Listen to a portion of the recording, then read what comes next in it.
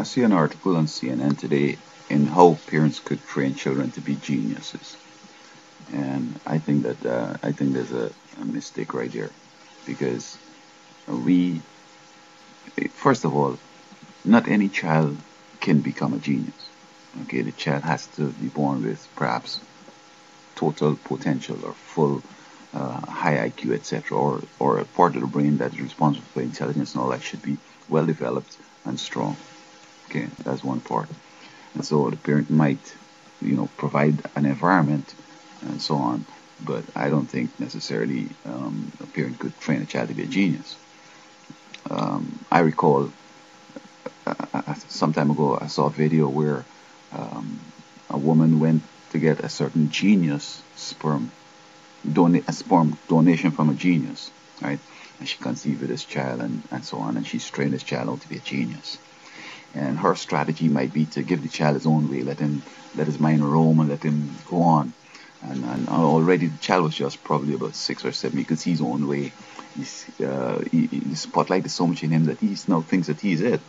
And I mean, I don't know the development of that child, but I'm sure that he's going to crash because it's not like that. Okay. Another time there was this young boy who was out there preaching and telling the teachers about this and telling people about sin and all that stuff. And this child doesn't have the experience for what he's talking about, and I was quite sure that God wasn't inspiring him. Now later on, to come to discover that they were saying that it's all about the money. The parents wanted the money and this and that and all this stupidness. But you see,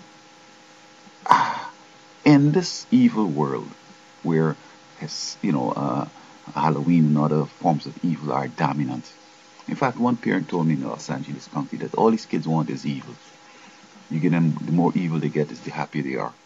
So that, let me go to the scriptures. The scripture says, the fear of the Lord is the beginning of wisdom, knowledge, and understanding.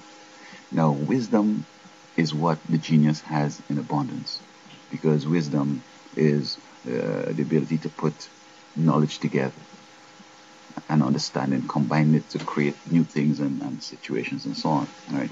But I think is it Einstein or someone, these important guy says that genius is 99% inspiration and 1% sweat. So that when they train in this child to be a genius, this child has to be working 24/7 to try to put things together. And a lot of times they're going to be just trying to recreate the wheel again. But if they were of God, it's not about you working hard. You just go through normal as, being a good student in everything you do, ensuring you understand everything you do. And God is one going to put it together. Because you see, God knows the future. He knows what people need out there. And He knows what the problems are presently. He knows the correct answer. So if you're not in touch with Him, it's going to be impossible. For example, I saw this Latino guy has a 4 point something, 1 point something GPA. And he's talking about, so I'm a genius and I should go to the school, although it's illegal and so on. I remember when I was in high school, I had already developed the strategy that they're now calling carbon sequestration. And that's almost, how long ago? 73, almost 40 years ago in high school. I figured it out. I told her, she said, look, this is how we could solve this problem. She says, well, okay, you go ahead and work on it.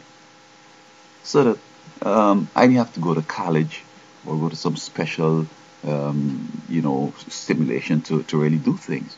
In high school, it was done simply because I have respect for God, I reverence Him, and, He has inspired my mind.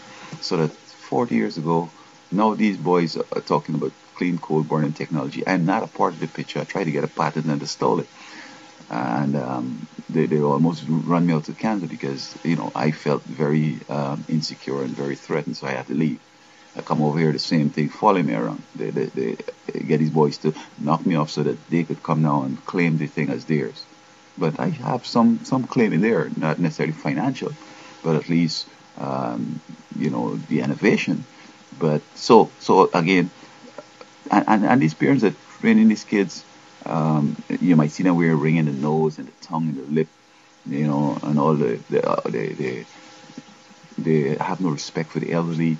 They don't go to church, they don't believe in God and all that stuff. So their genius is just about claiming somebody, some minority idea, like some black, the search net, find something that some black person or some minority has said who doesn't have the support or who can't get other resources to put it together, and then they're going to grab it and go out and run and say, hey, look what I developed. And then they're going to have the FBI and others going to come on and support them so that they're going to come out and claim it as theirs, and they're going to, subjugate the minority. They can't even come and claim it because no media will give them a shout. So that's the kind of genius they're developing, like Bill Gates and the guy with the Facebook and all that stuff. So if you want real, genuine, geniuses, they have to, reverence God. And He's going to give them knowledge, understanding, and wisdom so they could create things that not necessarily going to hurt us, but things that are going to take us to the next level of safety and happiness.